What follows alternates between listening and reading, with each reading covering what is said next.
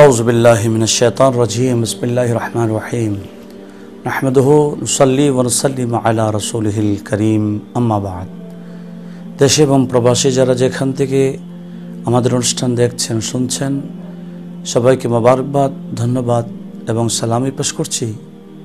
আসসালামু আলাইকুম ওয়া রাহমাতুল্লাহি ওয়া বারাকাতুহু। সম্মানিত উপস্থিতি, মাহে রমজানের প্রায় শেষের দিকে আমরা প্রায় কাছাকাছি চলে আসছি।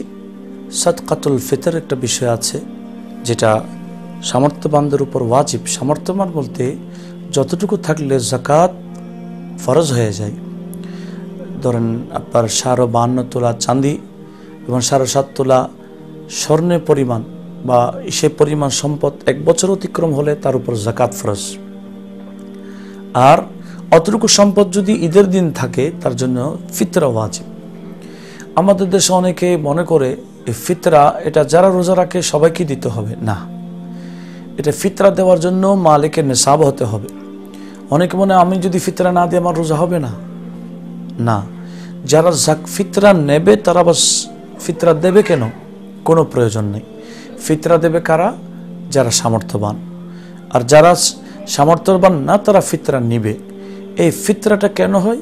হুজুর করিম সাল্লাল্লাহু আলাইহি ওয়াসাল্লাম হাদিসে পাক ইরশাদ করেছেন।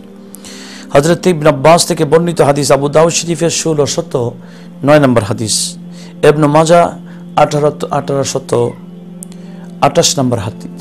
যে হাদিসে উল্লেখ রয়েছে, হযরত ইবনে আব্বাস বলেন, ক্বালা ফারাদা রাসূলুল্লাহ সাল্লাল্লাহু আলাইহি ওয়াসাল্লাম যাকাতাল ফিতরে, ওয়াজিব করে দিয়েছেন হুজুর করিম সাল্লাল্লাহু আলাইহি ওয়াসাল্লাম এই ফিতরের যাকাতটা, সাদকাটা, তুহরুল সাইম মিনাল লাগফি ওয়ার রাফাস, রোজা রাখার ক্ষেত্রে কোনো ধরনের ভুল ত্রুটি যদি হয়ে যায় যাতে এটা শুধরায় যায়।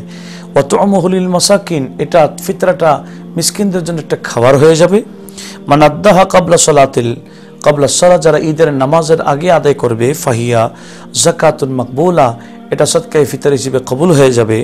ওয়া মান আদ্দাহা বাদা সালাহ ফাহিয়া সাদকা মিন সাদাকাত, আর যারা ঈদের নামাজের পরে সাদকাটা করে এটা সদকা হিসেবে আল্লাহ পাকের দরবারে কবুল হয়ে যাবে। আসুন, যে আমরা আমাদের দেশে একটা প্রচলন আছে সদকায়ে ফিতরের কতটুকু। সদকায়ে ফিতর হলো আন আবি সাঈদিন, এটা আবু দাউদ শরীফের 1617 নম্বর হাদিস। এটা হচ্ছে হুজুর করিম বলেছেন, নিসফু সা মিন বুর, সে গমের অর্ধ সা বলতে বর্তমান কেজি হিসেবে 2 কেজি 50 গ্রাম সমপরিমাণ। এই আটা দিয়ে আমরা বর্তমানে দিয়ে যাচ্ছি সদকায়ে ফিতর। সেজন্য অনেকে দেখা যায় চট্টগ্রামের একটা রেট, ঢাকায় একটা, খুলনার একটা, বিভিন্ন জায়গায় এক একটা রেট হয়ে যায়। আসলে একটা রেট হওয়ার কারণ হচ্ছে এক এক জায়গায় এক এক দাম, সেই নিয়ে আসলে কোনো আম দেখতে হবে আটা বা গম 2 কেজি 50 গ্রাম সে পরিমাণ টাকা।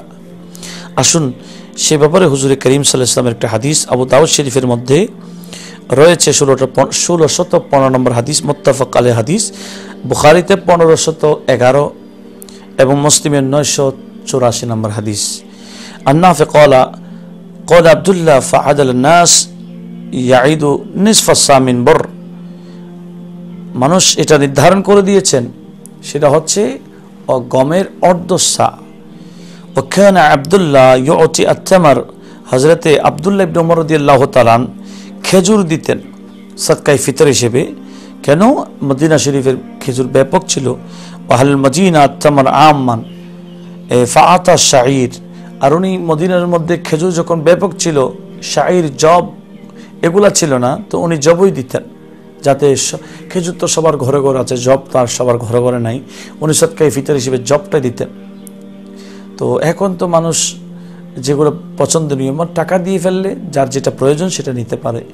সে 2 কেজি 50 গ্রামের সমপরিমাণ টাকা, আটার সমপরিমাণ টাকা যদি দিয়ে দেয়, যখন ওই ফকির মিসকিনের যা প্রয়োজন হবে তারা এটাই নিতে পারবে, গ্রহণ করতে পারবে। তো আসুন, এ সাদকায়ে ফিতর হুজুর করিম সাল্লাল্লাহু আলাইহি ওয়াসাল্লাম কেন ফরজ করেছেন, কেন ওয়াজিব করেছেন এটা আমাদের জন্য। এমনকি হাদিসে পাক এতটুকু রয়েছে, এটা রমজান রোজা আসমান এবং জমিনের মধ্যখানে ঝুলন্ত থাকে যতক্ষণ না সদকায়ে ফিতর আদায় করবে না। এই সদকায়ে ফিতর শুধু নিজে না, কার কাছ থেকে আদায় করতে হবে? আলা কুল্লি হুররিন ওয়া আবদিন ওয়া যাকারিন ওয়া উনসা মিনাল মুসলিমিন, মুসলমান ঘরের মধ্যে যে সমস্ত নিজে আছে, নিজের ছেলে মেয়ে আছে, গোলাম আছে, বান্দি আছে, নারী পুরুষ সবার পক্ষ থেকে, এমনকি আজকে যেটা ভূমিষ্ঠ হয়েছে তার পক্ষ থেকেও সদকায়ে ফিতরের সেই আদায় করার জন্য উলামায়ে কেরাম ফতোয়া দিয়েছেন। সেজন্য আমাদের উচিত সেই সদকায়ে ফিতর আমরা হিসাব করে করে আলাদা করে ফেলব। ঈদগাহ যাওয়ার আগে আমাদের সম্পদ থেকে আলাদা করব এবং পরবর্তীতে যখন যারা আসে তখন দিতে পারবো। আলাদাটা সদকায়ে হিসেবে আলাদা করে রাখবো ঈদগাহে যাওয়ার আগে আগে। এটাই সুন্নাত হবে, এটাই ভালো হবে। আল্লাহ পাক সুবহানাহু ওয়া তাআলা আমাদের সবাইকে মাহে রমজানের রোজাগুলো কবুল করুক, আমাদের সবার পক্ষ থেকে কবুল করুক।